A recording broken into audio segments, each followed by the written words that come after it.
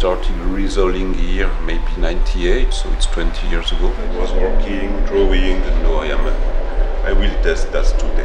That's the point. I was always fascinated by climbing shoes because it's something I use every climbing day. To be able to create some new climbing shoes is really cool.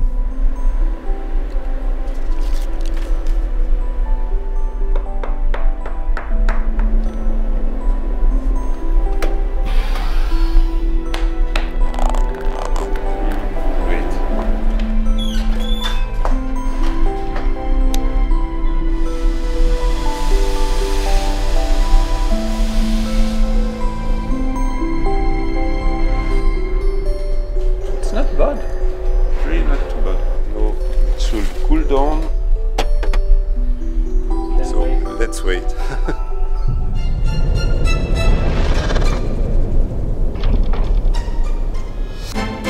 I'm Jesus Alvarez, product designer for 510 Adidas Terex. So Fred Nicole's, to me, he's been almost like a mentor. I don't know if a lot of people know, but he has his own shop in Zurich where he just, makes climbing shoes like, all day. Every once in a while, I'll get like a huge bag of like climbing shoes with all these like random executions. He's more hands-on type of guy. I mean, it wasn't until I think like this year is the first time that I ever saw Fred work on like an iPad or like even get an email. How to use high technology. He's so charismatic, and like the way he cares about people, it really helps show what 510 is about. Fred has been with 510 for a really long time. I started wearing 510 shoes about 94. I took one of the first pair of pink. That was the time.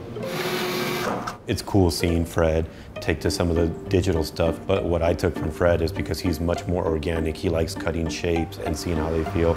I started being more hands-on. It's a lot of trial and error to get what we want.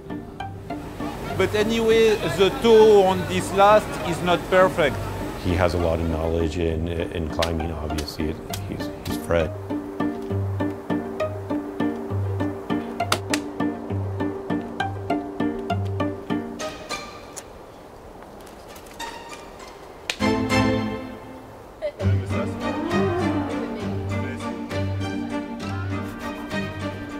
Being creative, I think it's something important, at least so it's always something important in my life. Already through climbing, through drawing, paintings.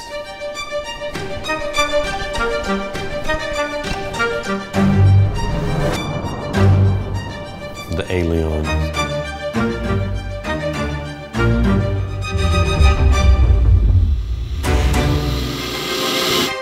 So the Aleon came as a result of Fred having an idea for a last.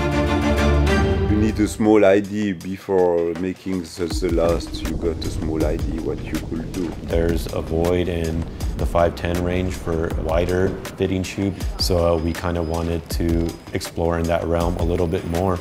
Different last shape, kind of closer to foot morphology. It's already a nice feel when you put it on.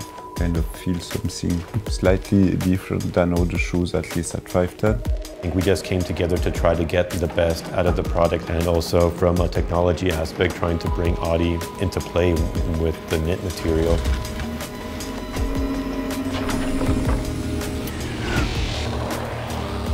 I know a lot of other companies have like knit materials, but this is a more engineered piece that we wanted to function like elastic board.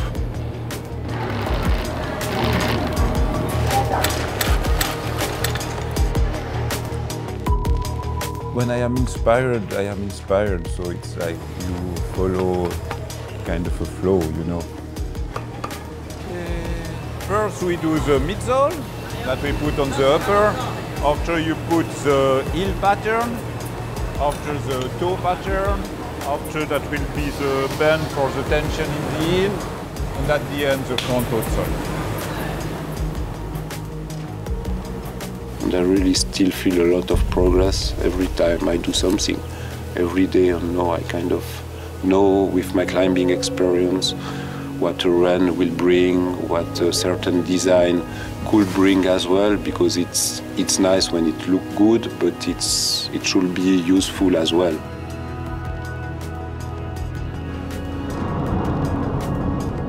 So I try to be creative, but at the same time you learn by doing.